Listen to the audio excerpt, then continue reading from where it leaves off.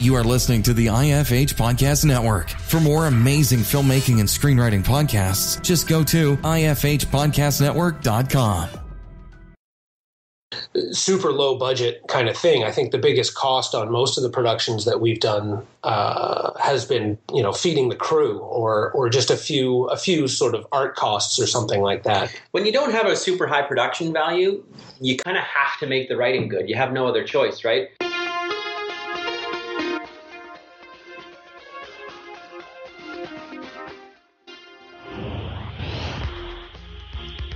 Hey everyone, thanks again for hitting that play button. It's episode 86 of the Dave Bullis podcast. Before I get into the episode with Bob and Darren, I wanted to announce a contest that I'll be holding for the Dave Bullis podcast.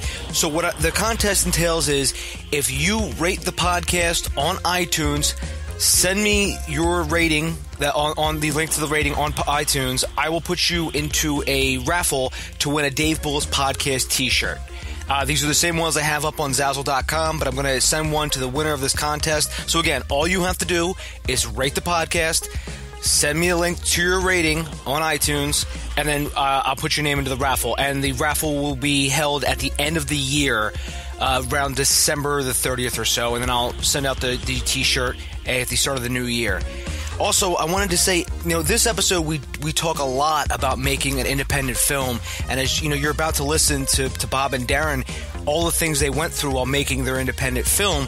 So when this episode is over, I invite you to share this with at least one person that you know will benefit from it, because these guys just give you a lot of information, and I'm sure there's a lot of people out there that can benefit from it.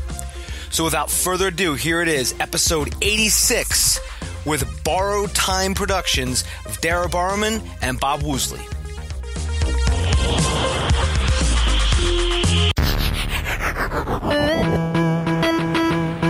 You're listening to the Dave Bullis Podcast.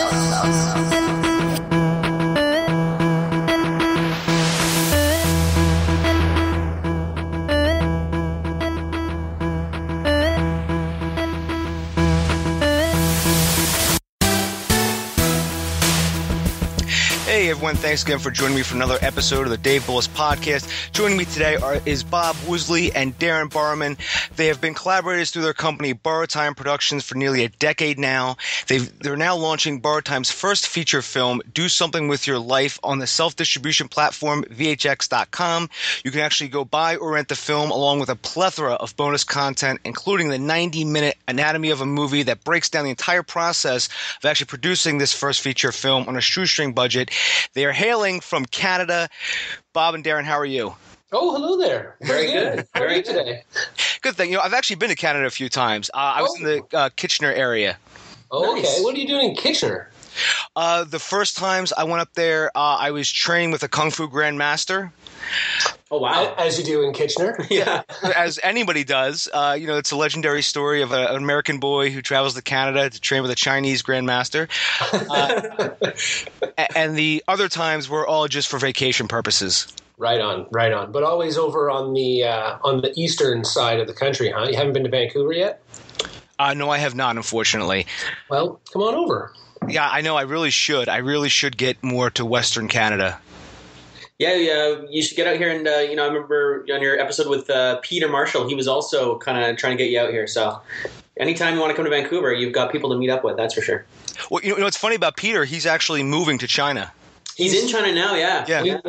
We know Peter, and we've worked with Peter quite a lot, and he's a great guy. I was actually just listening to the episode that you did with him recently, and love Peter. He's a phenomenal guy. Very good film teacher as well. Yeah, everything all his advice is always solid. Yeah, he's kind of been, I think, a bit of a mentor for us because we're kind of in the same circles, and we've worked with him quite a bit. So he's just a wealth of knowledge. Yeah, Peter's awesome. Yeah, and it's amazing too, how even, we're in two different countries right now, just, how small the film network is, it is globally, it seems like everybody always knows somebody else. That's true. Totally. Totally true. Yeah, totally. And it just gets smaller, I think. It's true. It is, for some reason I have a lot of friends in England who've never met each other, but I'm always like introducing them and they're just like on the next town over, even though I'm 6,000 miles away from them. Yeah. Well, I mean, it's great that people like you do these podcasts and things, and I think really knit that network together, right? So this is awesome. Oh, well, thank you. And I try my best. So, speaking of, I want to get to talking about you guys, you guys have been working together for nearly a decade, so how did you guys end up, sort of meeting and, how did you guys start collaborating? How did that all start? Well, we both went through the Vancouver Film School, but at separate times. I went through the film production program and finished up in about the middle of 2006, I guess. And Bob, you had already finished up your program, the writing program. Yeah, I had taken the writing program there, and I'd finished in 2005. And then we kind of found each other in a weird way. Darren, who also does some acting and went to theater school before coming to film school, came and tried out for this sketch comedy group that I was running. And so Darren got into the group and we were working together. He was an actor and I was producing some shows, some live comedy shows. And then there was a day where he started talking about directing this music video. And then I started talking about some writing that I had. And then we, it sort of sparked from there and eventually ended up culminating in Do Something With Your Life, which we just launched. And by the way, I actually saw that, and it was actually a very well done job by both of you, which I want to get to in just a little bit. I was reading your bio. In 2010, you guys made a web series called Bob and Andrew, which was nominated for a Leo Award. So, what was the impetus to create a web series? My writing partner Andrew and I, who the show's named after appropriately, we had been writing a bunch of comedy together, and he wrote Do Something With Your Life. I produced. I didn't write that one, but we were writing together, and I had been going through some life events. I had recently sort of come out as gay, and I want to kind of work through that, and so the whole idea behind the web series was just kind of like putting down on paper all of the strange things that happen when you go through one of those big life events, and you sort of, you look back on it as a bit of an observer and you think that was strange, and like, why couldn't I get to that place sooner? And, you just examine that whole thing. So the idea behind that web series was just to try and, make fun of all the stupid stuff that you go through during that time in your life. And so Darren, obviously, as the director of note that I know, directed the series for me. So that was a great time, and the Leo Award was really cool. The Leo Awards are sort of the Western Canada Film Awards. So that was a fun time, even though we didn't get a chance to win. But yeah, that was kind of the first thing that kind of put us on the map in the community here in Vancouver. The show also picked up a couple of the LA Webfest Awards. Yeah. We sent both seasons 1 and 2 to the LA Webfest, and it sort of got celebrated there as well. So that was kind of cool. Now, is that still online for anyone to watch? Yeah, if you go to YouTube and just search Bob and Andrew web series, I think our the direct link is YouTube/BAS1004. You can watch it there. We're also gearing up to do a new batch of episodes that are a little bigger and better and more produced than the last group. So that should be out sometime next year, maybe this time next year we should have that done. Yeah. So I wanted to ask, about that web series, about producing it. So when you sat down to write it and, and to sort of plan this entire season, did you sort of, plan it with, hey, listen, I don't want to spend a lot of money. I don't want to, maybe we don't have, all this, these locations or all this extra gear. So did you sort of reverse engineer it where you decided, hey, let's shoot this at my house, or let's just try to keep it as low budget as possible? We do everything that way. We're not, Darren in particular, but me too, we sort of share this sensibility of not really wanting to wait for something or not really wanting to convince too many other people about what you're doing having merit. We just want to go out and do it. And so with the web series in particular, and do something with your life, we shot the first season of the web series and do something with your life around the same time. We completely reverse engineered that. The whole idea was just to showcase the writing and make the writing as tight as possible as like a comedy sample. And then Darren's just a master at kind of taking, shoestring, bubble gum, and a couple of paper clips and making it look really good. So one of the things though that these guys did when they were writing it was write it really simply. I mean, it's written, it's not written to be like a genre thing or anything super crazy and hard to produce. It was really like, it's a sitcom style thing with a single camera. So we needed, we need a home base for the apartment location, and, we'd shoot a few things outside here and there. And, the production value in the first season is certainly a lot lower because I think I was like a one-person crew. I think at one point I was running the camera and holding a boom microphone and trying to slate at the same time and give direction and try to remember to take the lens cap off. But in the second season, we ended up bringing a few more people out to help us, and we started getting permission to shoot in cafes and other public places. So we kind of upped the production value that way, but it was still, pretty much super low budget kind of thing. I think the biggest cost on most of the productions that we've done has been, feeding the crew or just a few sort of art costs or something like that. When you don't have a super high production value, you kind of have to make the writing good. You have no other choice, right? So I think that kind of played to what we were trying to showcase anyways, which was the writing. So hopefully that came through. Yeah. So when you went out to, find these locations, did you, set out to not only just, get it for the one time, it was like a cafe, for instance, did you actually think about, I could build a relationship with these owners, that way I could film there in the future? We've definitely got that with some places. There's actually a couple of places around town that we've shot a number of times. Like there's a local bar just around the corner from where we work that, funnily enough, they're having their 10-year anniversary, and they've kind of been a fostering place for us. We've had a lot of fundraisers, and we've had a lot of parties and after parties and events. We're just going to watch, hockey games and things like that. So we've had a lot of good times there, and the guys that run the place are really awesome and let us shoot there from time to time. So yeah, definitely. It's a bit of a chicken and the egg thing, because I think a lot of the places that we approached for those locations, and even like favors for if you need a bit of gear or whatever else, it's all people that we kind of knew ahead of time. So you had that relationship going in, and then the other places that we needed to kind of shore up, if we needed a specific place that we didn't know somebody or whatever, then we approached, and those ones are a little bit more difficult relationships to maintain, just because, if you're going and shooting a place, how sort of kind of you have to take it over, and you have to really worry about leaving it better than you found it. But even so, it's a bit of an imposition, particularly when you don't have a lot of money to pay for these locations. So we find that it's definitely best to kind of be a person about town and be a regular at certain places. And when you do become a regular, get to know the bartender, get to know the manager, get to know, the barista, whoever it is. And then eventually that'll lead to, when you do need something, you can have those people to go to, and they know you and they like you already. And they know that you've spent some money in their place before. So, and they know you're not going to burn their location either. Yeah.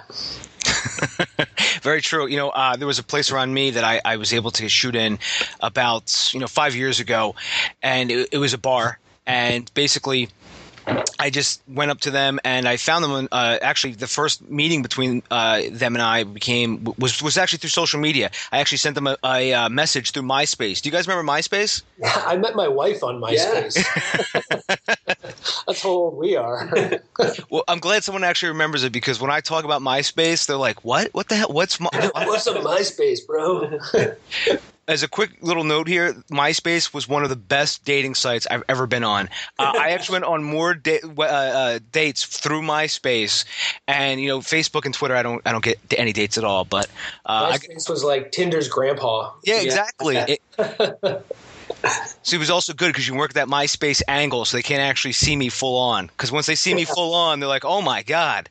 So, yeah. Oh, geez. Well, my wife's a musician, and so she was using MySpace for promoting her music, because that was the other thing that MySpace was really great for, was you could put up some music, or if you just had a band or a song that you liked, I remember you could set that as sort of like your welcome music to your MySpace page. So I ended up, I think she liked my blog and I liked her music or something like that, and we've been together ever since.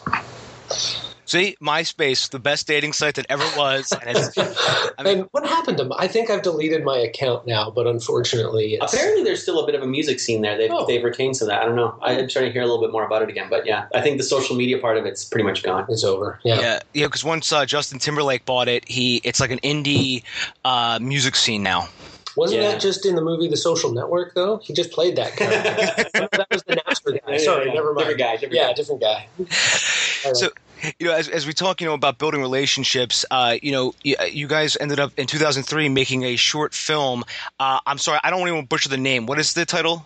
Fidelium, 2013 we made that, yeah. Fidelium, yeah. Fidelium, okay. You guys know, you listen to the show, I butcher names all the time, so. That's totally fine. the English language is tough for me. So the Fidelium was chosen, by none other than George A. Romero as the winner of the 2013, Bloodshot's Canada Horror Short Film Competition. So what was the impetus in creating the script for that? Well, the Bloodshots was actually a 48-hour film festival challenge, like one of these film slams where you don't do a whole lot of preparation before they pull the trigger. Well, you do a lot of preparation in terms of like gathering your team and getting your tools together, but you don't know, you can't write the script. Yeah. Right. So they give you an inspiration package with, a character or a line of dialogue or a prop or something like that.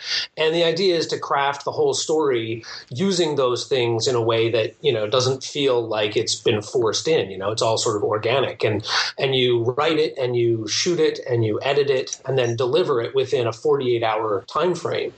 And they're intense, but they're awesome. And we've done a bunch of those before here in Vancouver. They got really popular for a few years. There was at least 2 or 3 of them every year with a lot of the same people here in the film community that were doing them. So we combined forces and got our inspiration package on the Friday evening, and went for it. And then Bob ended up writing the script, and we had a team of, I'd say, probably about 10 people or so helping with makeup and costume, or some camera stuff, and a couple of actors on standby ready to jump in, and other friends ready to take part. And then we just blast through the whole weekend as hard as you can to rush to the finish line and deliver this it's about 8 minutes short horror film. And we were really lucky on that one. We had a great team. We had helping us produce was Lindsay Mann, who I've done 4 productions, who helped on Charlotte Song, which that was later on. But and then we had as our makeup artist on that one was Darla Eden, who actually won Face Off, that the sci-fi show, the sci-fi makeup show. So we had a really talented team on that one. Our actors were really great, and so that we already kind of have a style of filmmaking that suits those competitions, because, like I say, we're pretty impatient people. So when we want to make a movie, we do make it relatively quickly. So those competitions are great for us and keep us really sharp. And they're a really great way to build your network, because you get out and not only do you have to build your own team to go out and make the movie, but at the same time you get to kind of rub elbows with everybody else, because you're at the event where they kick it off, and then there's a big screening at the end of it. So they're really wonderful events. And having George A. Romero be the judge that ultimately selected our film as the winner was really cool. So did you get to meet George? He wasn't in town. No, we didn't get to meet him, unfortunately. But they sent the movie to him, and he sent us this really nice little message, just talking about why he chose our film and the stuff that he liked about it. So it was pretty neat. That's great. Because I know he lives in Canada now. Yeah, I heard that as well. Yeah, I think he's over around Toronto. I think on the other side. Yeah. because when I traveled out to Pittsburgh for one of the Night of the Living Dead festivals, they actually had mentioned that George was living in Canada now, and they actually did a Night of the Living Dead. I think it was either a stage play or a musical, but That's awesome. Nice. That's awesome. Yeah, I didn't get a chance to check it out, but I heard it got great reviews. So, but back to your short film. Is it available online anywhere for anyone to watch? It is, yeah. You can. I think we've got it. I'm not sure if I'm thinking it's a YouTube link. I'll look it up and give it to you here in a sec. But it's Fidelium. I think you can Google Borrowtime Films Fidelium Bloodshots 2012, 2013, something like that. Yeah, and and it's like I say, it's about 8 minutes long. It's got some wicked makeup. The prosthetics, in fact, that Darla came up with were amazing. Actually, at one point, my fun little anecdote from shooting was the amount of blood that we had, because it's called Bloodshots. You got to have a lot of blood. And the amount of blood that we had got really overpowering under the hot lights, and everybody looking at it, it got just so gory that some of the crew actually had to step off set. They were like, "I can't look at this. It's too much. My brain knows that it's fake, but my guts are telling me I got to get out of here." But the crazy thing was that all the blood's made out of syrup, and under the hot lights, it starts smelling a bit like pancakes. So mostly, I was just hungry during the whole shoot. It was quite amazing. It was great. All right, guys, we just shot a horror film. Let's go grab some pancakes. Let's get some breakfast. Exactly. Come on, let's go. So you kept this, this going because, in September of this past September, excuse me, you supported Done For Productions on the dark fantasy feature Charlotte's Song, which actually had Iwan Rheon from Game of Thrones. And, so did you want to keep, working in the horror genre, or was that just sort of like a happy coincidence? I think horror is kind of a happy coincidence. I mean, horror and sort of the genre of horror, thriller, even sci-fi, they're great genres to play in, and they're a lot of fun to make, especially when you're dealing with things like makeup and effects and things like that. I don't know that it's really what either of us are immediately drawn to, but there's the other aspects, in the production side of making these things that are a lot of fun, or that sometimes you can do on a smaller budget, and make it really effective, So those are the kinds of things that we're really excited about. But I think also with Charlotte's Song, just getting the opportunity to work with someone like, I believe it's Ewan.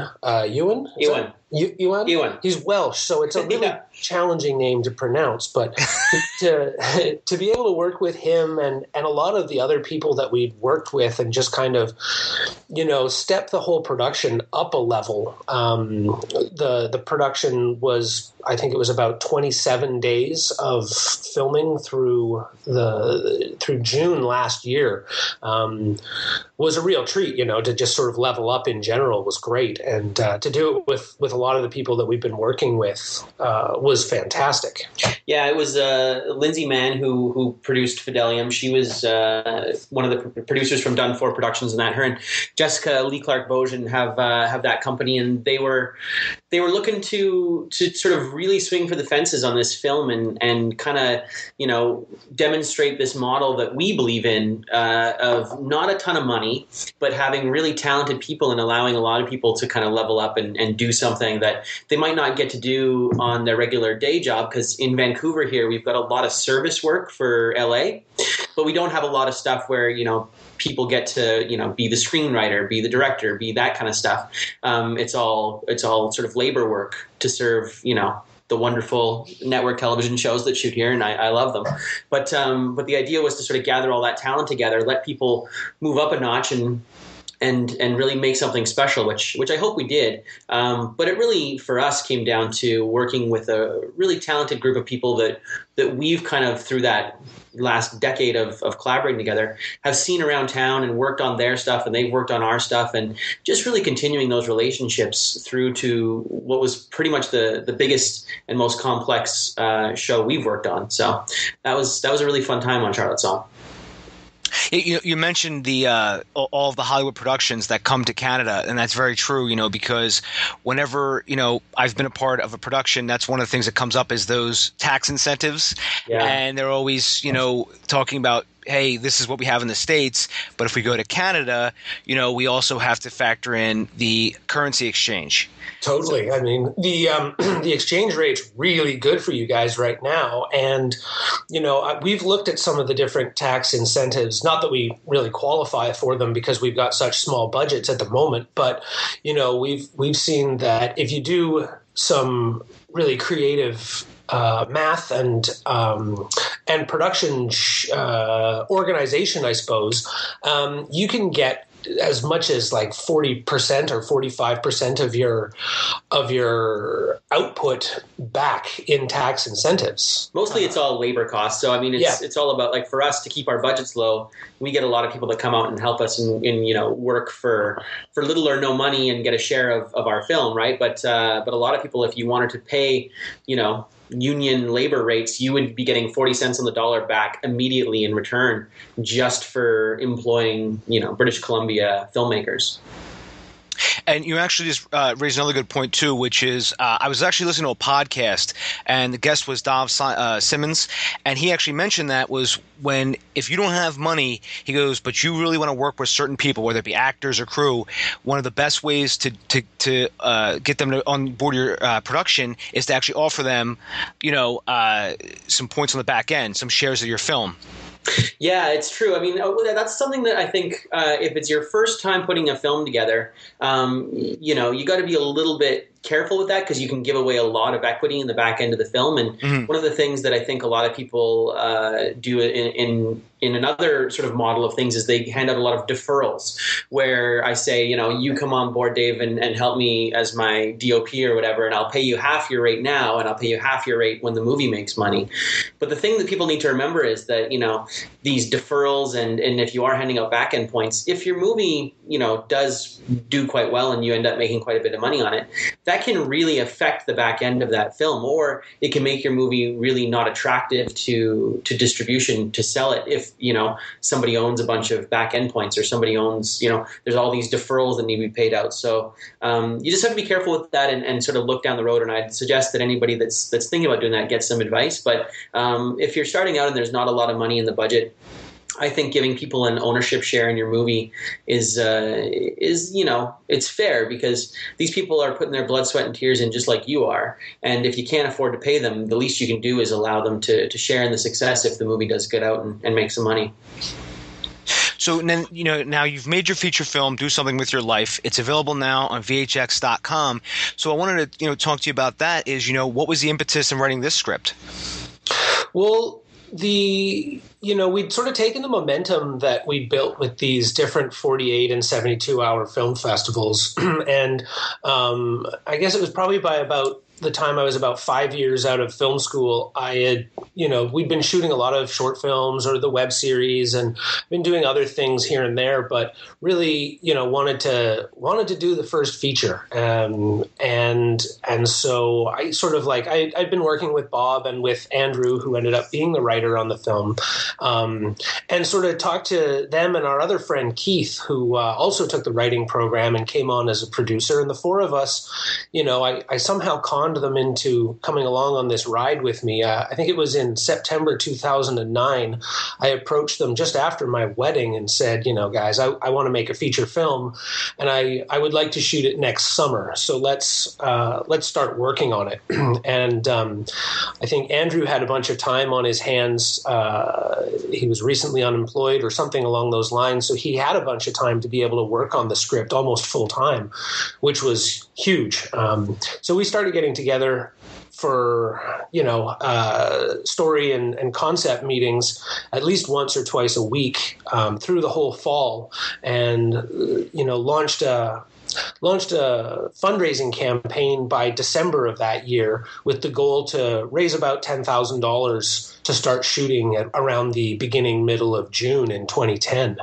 I'd always kind of been inspired by stories from someone like, Robert Rodriguez made his first film for like $7,000 on film.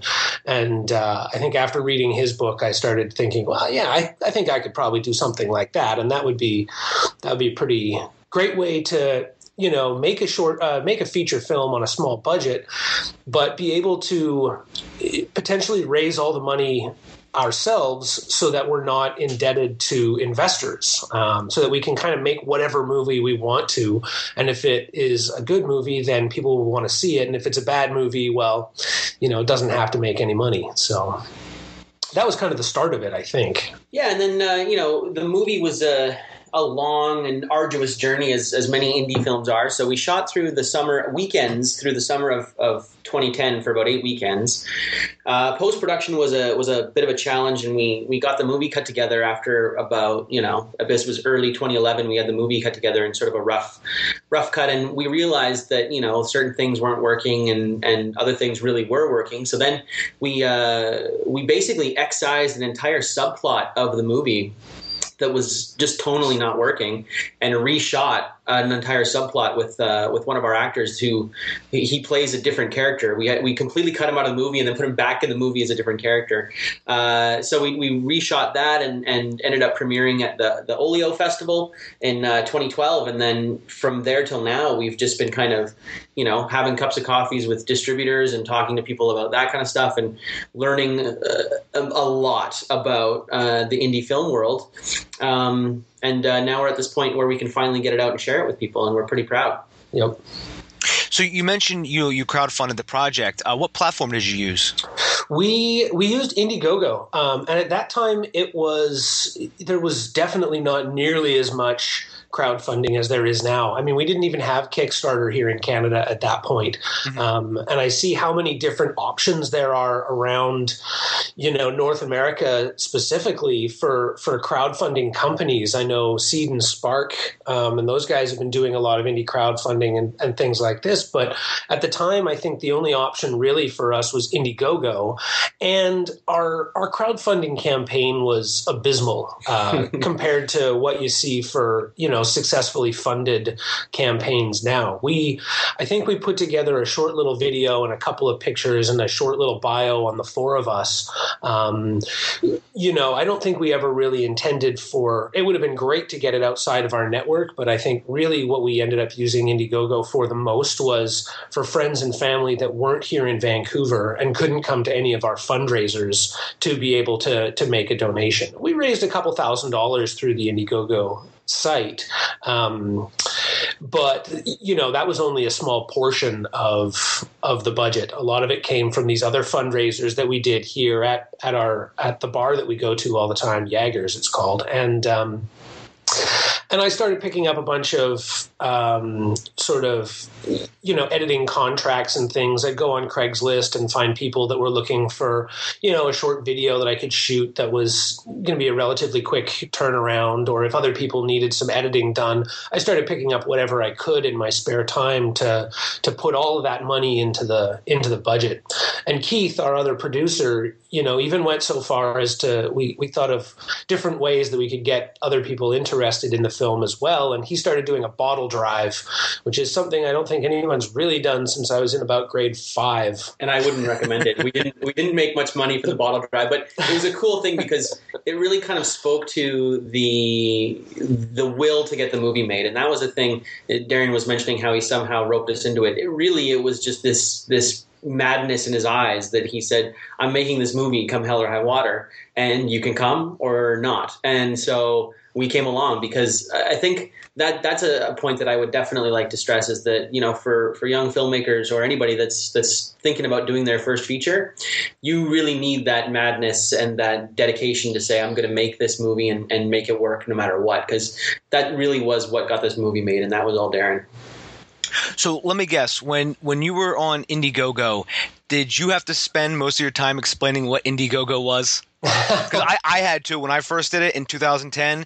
The next question at everyone's mouth was, "Wait, what is it called?" What's it called? Yeah, and so did you have to do a lot of explaining about what crowdfunding was? There was a fair bit of explaining, but I think that we just kind of said, like, here's a link, follow the directions, and you can input your credit card details and add as many zeros as you can. And I don't think it was that difficult, but then we also didn't really have a lot of people going to it. Like I say, ours really was friends and family, and so it didn't take very long to explain that way. We haven't really done any crowdfunding campaigns since then, and I think probably for one of our next projects, whether it's the next iteration of the Bob and Andrew web series or something else, we're definitely going to be putting a lot more work into that crowdfunding campaign than we did the first one, because I think you have to. Yeah, very true. And I still get friends and even people who find me through the website or the podcast, and they send me links to their crowdfunding campaigns, and it's dead in the water, and they want to know what happened, and can I give them some advice? And I'm like, well, you have no video, you've got no pictures, it's almost like, hey, listen, this is my campaign, you give me money, and we promise it's going to look like something. But I'm sure you guys have seen those too. Yeah, for sure. And the incentives are also pretty important, I think. People want stuff, or at least I want stuff. And if I'm going to fund a campaign, there's a big part of it, something that I see where I'm like, oh, I'd like to see that. I definitely will help that team out. Or if it's, friends or other filmmakers in the community where you see their campaign, it's like, oh, that's a cool idea.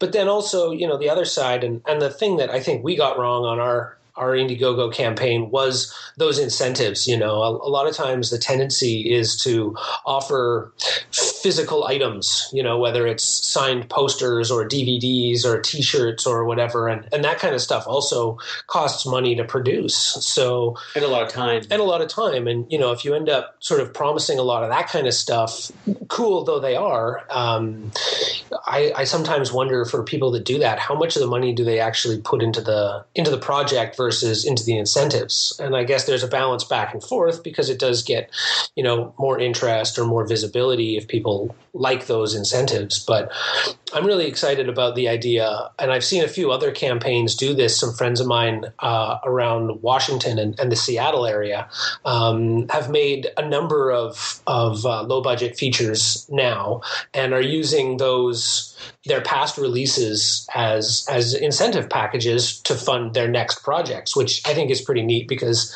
it kind of gets the word of their previous projects out as a thank you for donating to the next one. So it's kind of like promotional crowdfunding in a way.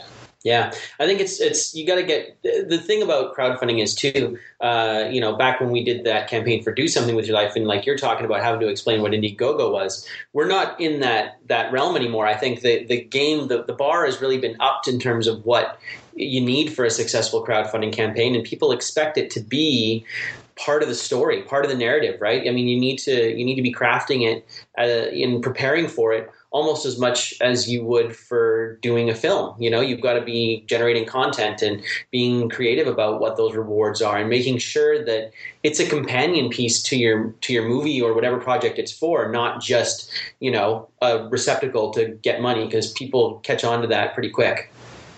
So do you think that for your next project, you'll make another or launch another crowdfunding campaign? We're definitely gearing up to do one. We're kind of the mind that, when you do one, you kind of got to make it count. And so, like Darren was saying, we're writing right now the next batch of scripts for Bob and Andrew. And once we've got those scripts done, we'll kind of assess, what kind of budget we need for that. But I think we're looking at possibly doing a crowdfunding campaign for that batch of episodes, just because the show already has a little bit of a built-in audience. It's not much, but it's a little bit of a built-in audience, some recognition there. We've had some success with it in the past. And so I think that's important too when you're crowdfunding, is to show that what you're going to make has some validity to it, and people can go and look at things and know whether or not they'll be interested. So with your crowdfunding campaign for Do Something With Your Life, what was your most popular perk level? I think it was probably about $20, something like that. And for that, they got a copy of the film and a poster, I think. Something along those lines. Yeah, I'd have to take a look again. There was a couple of different things. Again, it was like we were at the time we were going to start making. I wanted to make DVDs because I'm a big fan of physical media. Mm-hmm. Don't ever help Darren Borrowman move. I've done it many times, and there's just a bunch of boxes of dead media, and shelves of records and 8-tracks, and mini discs. I think probably around about the $20 range for a crowdfunding campaign was the most popular for us. And I mean, we've only just launched the movie online itself through VHX, but that seems to be sort of like an average that people that are interested are willing to pay for either a good cause or maybe it's a lot of content. I mean, our film is on VHX with a pay what you want structure. I mean, we've got suggested prices for the deluxe package with all the bonus material and stuff like that. Well, there's minimum prices, basically. There are minimum prices, yeah for sure. But, with the pay what you want, a lot of times people will, give a little extra, which is always nice as well. So, I have to ask the question I'm sure you've been asked a lot is, which every filmmaker's asked, is what'd you shoot that on? Every film festival you go to, it's always, so, what'd you shoot that on? What'd you shoot that with? Darren's eyes just lit up. This is the question he loves answering most. I love talking about gear and stuff. This is exciting now. It was funny because we were shooting the Bob and Andrew web series. We had borrowed a friend's Sony EX3, which is, an HD 1080 camera that actually has interchangeable lenses, or you can if you've got the right mounts and whatnot. But we didn't have the right mounts. I think we had 2 lenses, and we were playing around with this camera and shooting. And unfortunately, I think somebody tripped over a cable, and the camera went lens first into the ground. And by that point we had raised about $12,000 through our crowdfunding or through all of our fundraising for the movie. And the first $2,500 or so went into repairing this uninsured camera, which was unfortunate, but also a blessing because it made us kind of go, well, this camera probably, isn't going to work because it's damaged goods now. The lens is shattered, so we need something else. Our cinematographer, Jordan Ewan, we'd worked with him a lot, and he was familiar with those cameras, but he also sort of pointed out the fact that some of these still camera companies were coming out with, like DSLRs had just started coming onto the market. So he sort of said, let's take a look at this new one, the Canon 5D Mark II. It shoots 1080 video, and I've got a bunch of Nikon lenses, and all of the Canon purists cringed when he talked about putting Nikon lenses on a Canon camera, but that ended up being what we did. I think that was one of the smartest choices we made.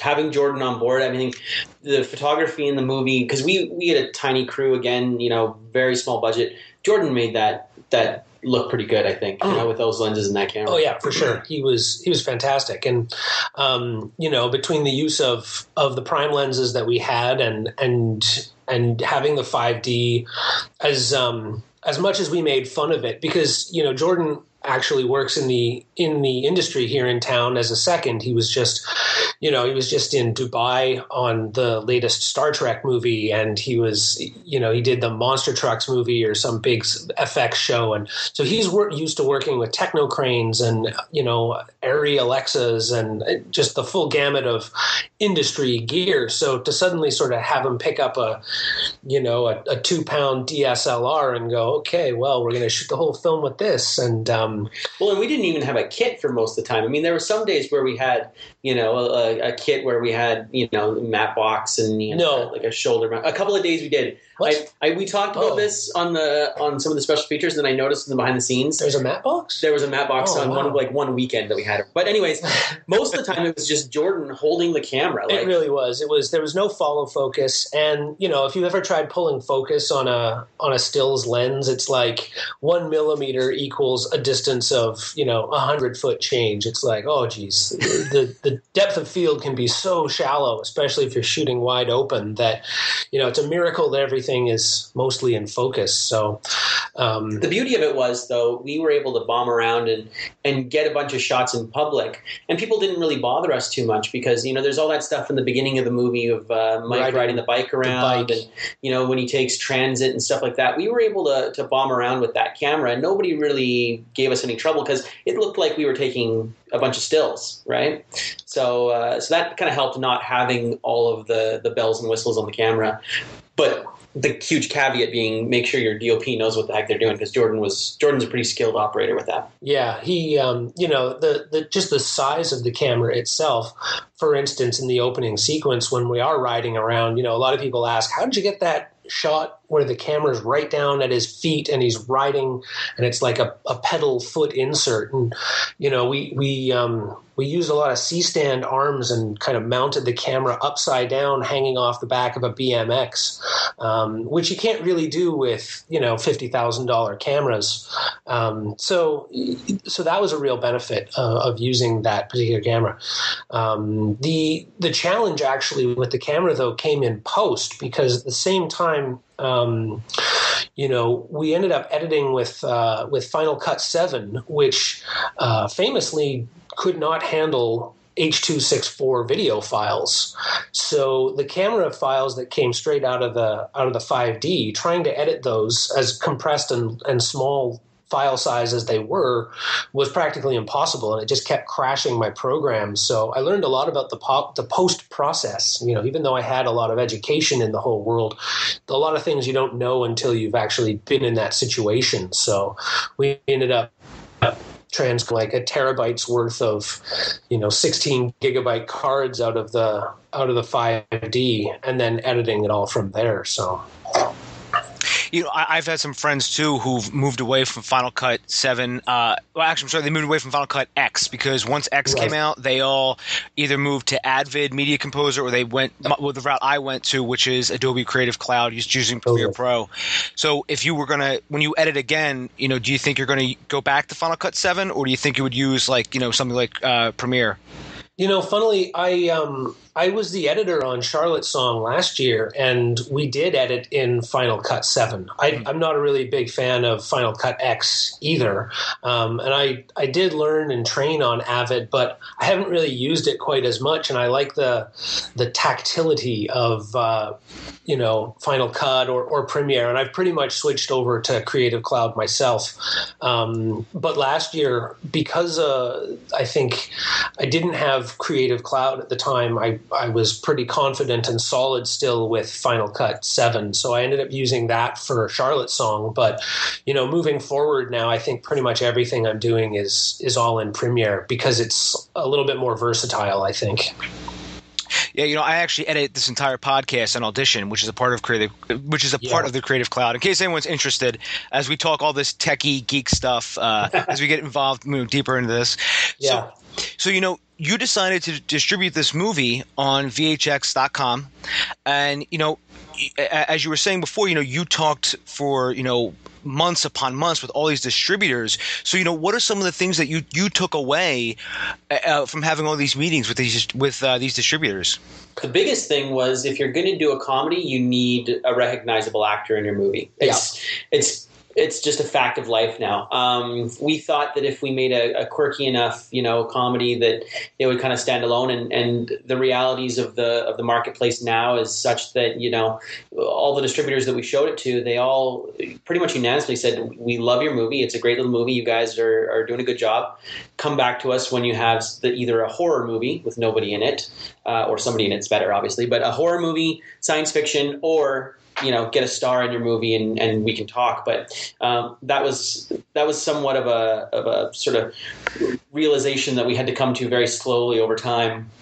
And when we first had the movie finished and we had got it to a couple festivals and we had our premiere here, self-distribution seemed like a bit of a failure in a way. But with things like VHX and with things, the other platforms, because we looked at 5 or 6 different platforms, and there's a lot of really good ones right now. And we went with VHX just because it seemed to have the most versatility for us. But self-distribution now, I think, is a really viable option. And I think especially for people that are making their first feature, or people that are making super low-budget features and they can't get, a star to be in their movie, plan for self-distribution. I mean, you're not going to make a ton of money, but you're going to get your movie out there and you're going to start building an audience. And I think that that's the thing that a lot of people need to think about as well, getting into indie filmmaking, is that you can't put all your eggs in that first feature basket. That first feature now is almost more like what it was to have a really polished short film back when we were shooting on film. It was so hard to make a movie back then. You had to, you got a crew together, make a short film on film and get it out there. It could be a calling card. And now I think that first feature really has become your calling card. So I think that speaks also to the way that we do things, and just trying to keep things as cheap as possible, and, trying to really focus on the important aspects of the story and the acting, and trying to get some good cinematography in there, but doing it cheap and making sure you don't owe anybody any money on that first feature, so that if you don't make any money, at least you can build your audience and build your name and build your reputation, and hopefully put that as a cornerstone towards your career. I think one of the things that Bob also mentioned that I would take away from the whole experience of Do Something With Your Life is, he said plan for distribution. And that was not something that I was thinking about at all.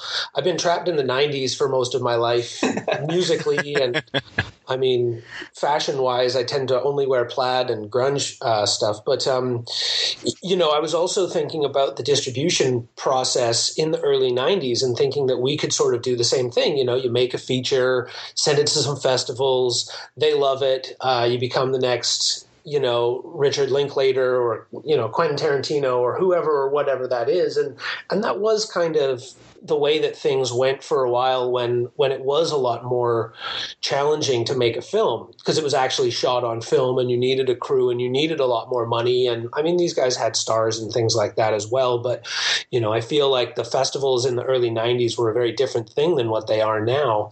And when we set out to make the movie, getting it out there and the distribution and everything that comes with finishing the movie was not at all what I was thinking about. My favorite time of the whole phase is the actual production, from when you've got the money or the green light or you start doing it until you kind of hand it off and you're finished with the end of the project. It's edited, it's mastered, and you screen it. That's my favorite part. And unfortunately, the getting the money and the selling the movie, my least favorite parts are definitely probably two of the most important things that you really need to think about as a filmmaker, because a lot of times you aren't, and you don't want to, and you want somebody else to think about that for you. But, nobody's really going to do that for you. You need to plan for that yourself. Darren, you made a very good point about the whole horror movie thing, because I've noticed that talking to more distributors, talking to more people who teach workshops, they always recommend a horror movie as sort of like your first, quote unquote, your first film, because horror itself becomes the main character. Mm-hmm. Absolutely. I mean, look at the top directors, in North America right now, and even around the world. Some of the best directors started there, or the new generations of the people that you're talking about, like the Richard Linklaters and whatever that you're talking about now. It's Eli Roth and James Wan and people like this that all came out of horror. Yeah. They made their horror movies were their first ones, and they broke through with those. And that's the thing about today's marketplace, is that no distributor is going to go near your movie unless they know they can sell it. Not they think they can sell it, they know they can sell it. And the only genre out there that they know they can sell without having, like I'm saying, some kind of bankable star or at least recognizable star in your movie is horror. Sci-fi to a certain extent, but horror really is where it's at for that kind of thing. So, I mean, if you're interested in horror as a young filmmaker, I'd say by all means dive in. And if you're not, just be aware of the reality that, you're probably going to be looking at a self-distribution model, which is not the end of the world. There's still a lot of really cool ways to do that and get it out there. But again, it takes a lot of effort and a lot of planning, and that handoff between filmmaker and distributor doesn't really exist like it did before. Because even when you do get a distributor on board a small film, it's still really the onus is on the filmmaker to make sure that it gets out there and reaches its audience, So I think filmmaking is much more a 360-degree proposition than it ever has been. So that's just something I think people should keep in mind when they dive into something like this. Very true. Guys, we've been talking for about 50 minutes now. So, in closing, is there, anything that you would like to add to sort of put, a period at the end of this entire conversation? I think the process of making any film is massive. It's such a lot of work, and it can be really challenging at times. And there were plenty of times when you go through production and things are challenging, and you've got a team of people there on set to sort of help you and support you through it, and get through the either mental blocks or when things aren't going right. And then when you get into post-production, sometimes you're by yourself, or you feel lonely in the edit suite there, and you get all the way through to the end of it, and then you go through the whole slog of trying to get the movie out there and sell it. And a lot of times you feel by the time it's wrapping up or that it's over that you don't ever want to do it again. But then a week goes by and you're like, I gotta pick up a camera and go and shoot something like now. And I guess that's kind of the definition of an insanity. But I think we're just going to keep on doing that. Yeah, I think I would say too, and I think this comes through in a lot of the special features that we put on for the Do Something With Your Life package, is that yes, we made all these mistakes and we learned all these lessons, and we have all this advice for young filmmakers or whoever's going to start out on their first feature about plan for this, plan for that, don't forget about distribution. But at the end of the day, buckle down and make your movie. That's the most important thing. Just get it done.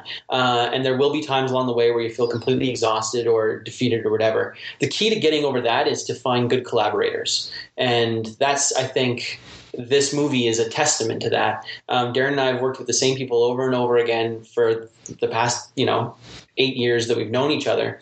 And I'd say to anybody getting into this, make sure you have a team, because you can't do it by yourself. And so I would say, to put a button on this conversation, I'd just say thanks to everybody that helped us Do Something With Your Life or any of those other projects that we talked about, because we couldn't have done it without any of them. Yeah, and that's a great point too. Is you have to build a team. You have to have a team. I know we all like to think of ourselves now as like a one-man army. We can film, edit, cast, write, all this other stuff, and then finally it's like, oh my God, how did I get involved in all? If only I had some help. Yeah, totally. It just and I've been there myself, where I've tried to do everything, and just like it consumes you and overwhelms you, and then you're like, maybe there is something to this whole teamwork thing.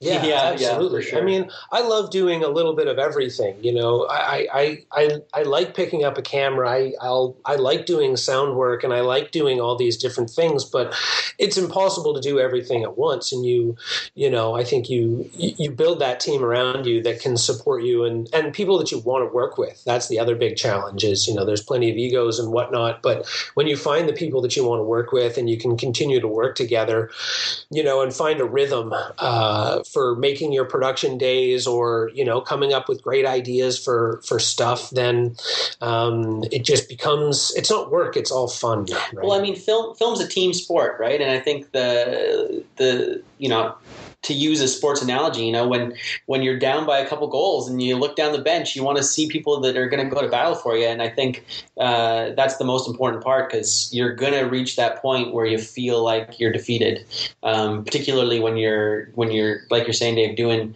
a lot of stuff and at the center of everything. So, being able to look over at somebody who's in the trenches with you, I think, is really, really important. I can tell you're from Canada because you went right to that hockey analogy. He's a big hockey player. Bob plays a lot of hockey. I do my best, yeah. Represent the Canadian way. All right, guys. Where can people find you at online? We're kind of all over, I guess. We've got the Borrowtime Films Facebook page is Facebook/Borrowtime Films. The movie Do Something With Your Life is available at www.dosomethingmovie.com. And then other than that, Twitter's probably the best way to find us. I'm at Bob_Woolsey, and Borrowtime Films is at Borrowtime Films. And I'm at D Borrowtime. And I have those all in the show notes, everybody, so you can stalk Bob and Darren all day long. And but he's always on social media, so if you tweet at him, he'll probably get back to you within about 10 minutes. Well, let's not get too carried away. No, 15. He promises. Oh, okay. Yeah, I mean, we like connecting with other people and hearing other people's stories, especially when it comes to indie filmmaking. And there's a lot of other great stories and other people making really great films out there. And I want to see more of them. I'm thinking about in January setting a challenge of watching only independent films, like possibly not necessarily going to the theater, but just looking around and finding stuff that I've never heard of and watching just brand new stuff for an entire month and see what that's like. Well, there you go. If you have an indie film, send it to Darren. Yeah, send me your films. I want to watch stuff I've never heard of and never seen. Well, there you go. Like we were saying before the show, I always get people hitting me up for that stuff. So I will start singing your way, sir. And awesome. You'll be like, God, I'm so sorry I ever heard of this Dave Bullis guy. Oh, no, too many movies. I'll stop going to work and I'll just watch movies all day. It sounds terrible. You'll become agoraphobic and just, right, no. Everyone, you can always find me at davebullis.com and Twitter, it's at Dave_Bullis. Again, everything we've talked about, I'm going to have in the show notes, so it'll be very easy to navigate through this entire interview. Again, guys, Bob, Darren, I want to say thank you very much for coming on. Thank you, Dave. Thanks, Dave. It's been great. Much appreciated. Oh, my pleasure, guys, and I wish you the best. Cheers. Take care, everybody. Bye-bye. Find Dave at davebullis.com. Please make sure to subscribe and share the podcast.